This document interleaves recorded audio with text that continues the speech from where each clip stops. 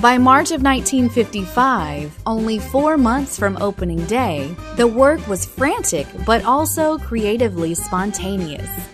To set the stage for this great adventure, a simple but effective exterior would need to be constructed. When Disneyland first opened, the overall Fantasyland area was decorated in a medieval theme. The dark ride exteriors were fairly similar.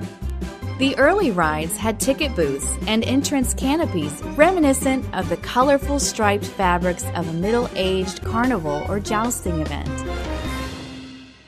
Originally, 9 boats were operational and a 10th boat would be held on reserve.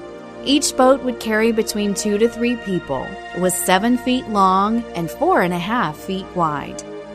The overhead track lifted each pirate ship 2 feet higher and through an open window into the Darling family nursery.